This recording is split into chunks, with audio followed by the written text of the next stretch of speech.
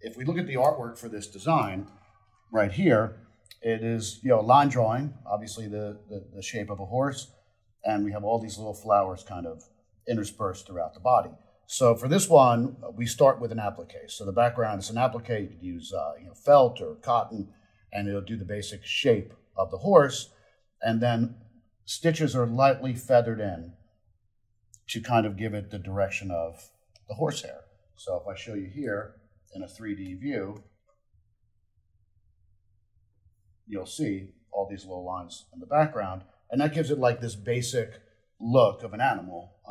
Obviously the hair shows direction, and then all of these flowers are done in satin stitches on top.